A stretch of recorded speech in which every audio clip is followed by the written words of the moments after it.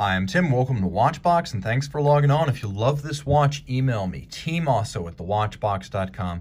Your purchase and pricing email question line for buying this or any watch you see on any Watchbox platform. Reach out to me directly, Team Mosso at thewatchbox.com, with any question you may have. Today, we are discussing a 2003 model year limited edition of 57 pieces, 42 millimeters and resplendent in platinum. This is the Omega Speedmaster Professional Moonwatch Moon Phase, skeletonized and engraved. The skeleton with craft art executed by the late, great Armin Strom, truly something different and special, even among Omega Moonwatch special editions. I can confidently say that while there is always another Speedmaster limited edition, there will never be another one of these. So the timepiece is rather conventionally shaped, though incredibly hefty in platinum. 42 millimeters in diameter, it measures 13.8 millimeters thick with sapphire crystals on both sides, 48 millimeters lug-to-lug, and 20 millimeters is the spacing between the lugs. We'll zoom out a little bit, take a look at my wrist, which is 16 centimeters in circumference, and get a sense of how the watch wears. The watch is comfortable and even a little bit lower than a standard Moonwatch with the plexiglass. The Hesalite crystal, the thermoplastic on the standard Moonwatch, is a little bit taller than this sapphire. I would recommend this watch for a wrist as small as 14 centimeters circumference. Taking a look at the timepiece, Omega pulls out all the stops. Upscale, no calfskin here, alligator leather, medium rectangular scale, thickly bolstered with stuffing to give it volume, medium brown, monotone stitch, sheer cut side showing the layers of leather, and you can see calfskin on the underside. This is a brand new Omega factory strap, and it includes a full twin trigger actuated, polished and engine turned white gold folding clasp. So twin triggers, so it can't pop open accidentally. The twin triggers must be depressed simultaneously.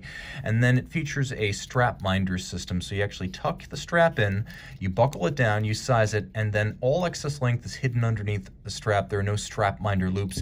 It's a very clean look. This is a long running and very successful clasp designed by Omega. Security against dropping your watch while donning or removing. The case is familiar, asymmetrically profiled. There's sheer protection on the crown side for the pushers as well as the crown, and this is the way it's been since 1964 in the first Speedmaster Professional. And this is technically a Speedmaster Professional in spite of the fact that it is extravagant. It is a Speedy Pro, just like the Moonwatch Moon Phase historically has been. Pusher adjusters on the case flank for the Moon Phase as well as the radial date. The watch has both.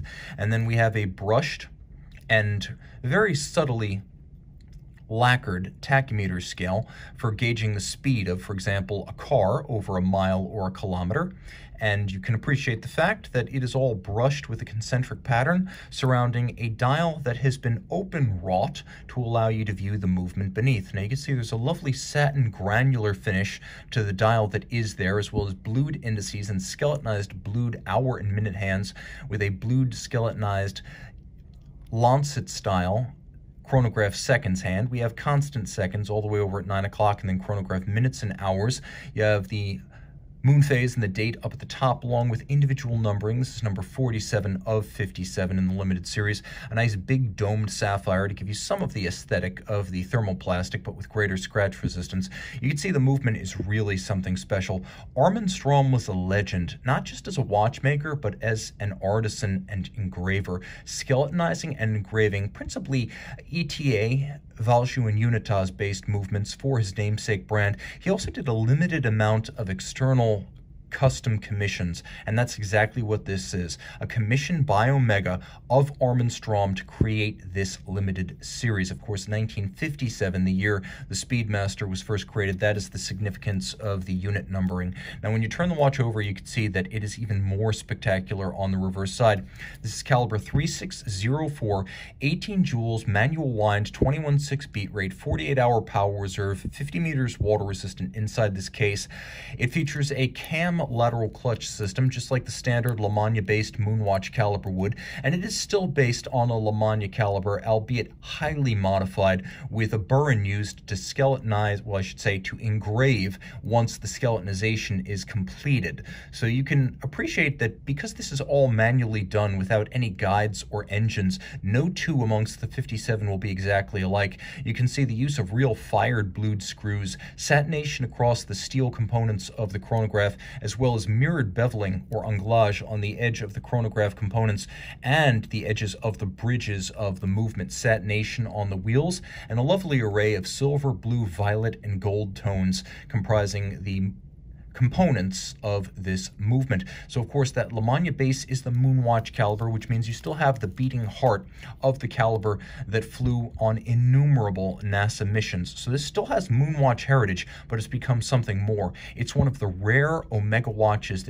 of which you can truly say it is handmade and hand-finished, like the best from Patek, Vacheron, or AP. Reach out to Team Mosso at thewatchbox.com for purchase and pricing details.